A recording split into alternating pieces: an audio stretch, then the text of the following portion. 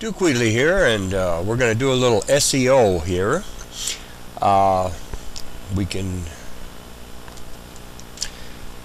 lot of this you will do as you go along, but I've divided this up into separate sections, and so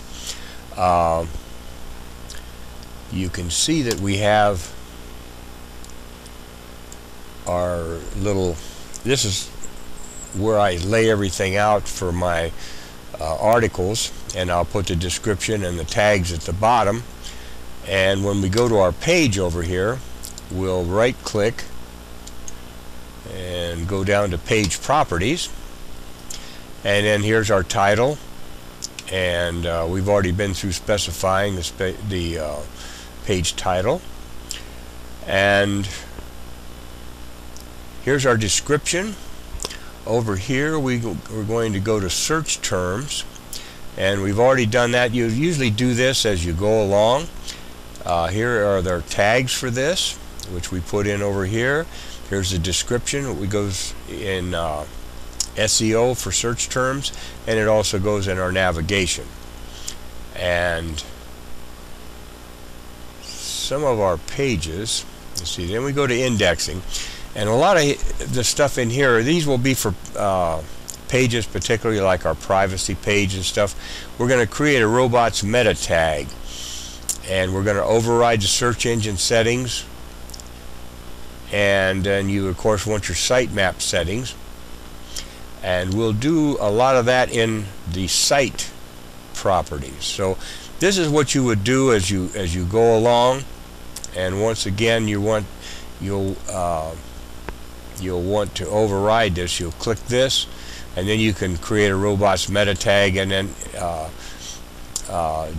de-index this is what you. So we don't want to override that on this page, but we would for like our privacy and DMC and stuff like that. We don't necessarily need those followed. So let's go ahead and hit OK, and now let's go up to edit and down to site properties, and here's where we're going to do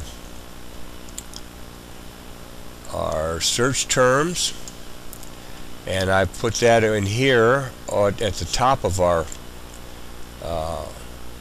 description. We're going to put this here, the most comprehensive, etc. So we're going to Control C for copy there, put our description here.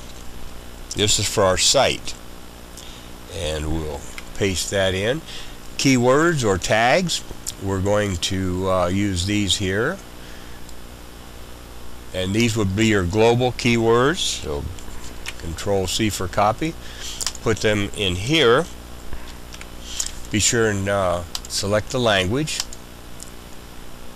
and now we want to go down to indexing, and we would want to create our search engine settings. We want to create a robots meta tag,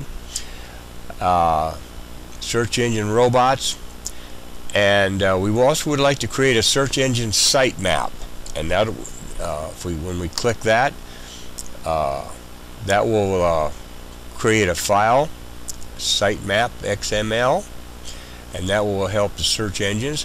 You can put in here how often you think the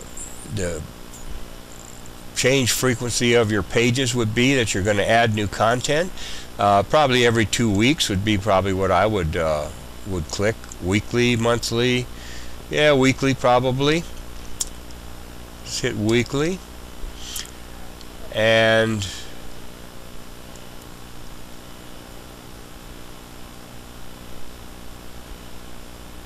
okay, now takes care of indexing, and now we have Google validation on this page and Bing validation, and you're going to have to, I've got in the transcript on EZ4UGuru, I've got the links to follow to go ahead and validate your site on for Bing and Google, and then you would need that information to go in here and fill this out, and this will get you in the search engines a little quicker, etc., etc., and give you a little more credibility.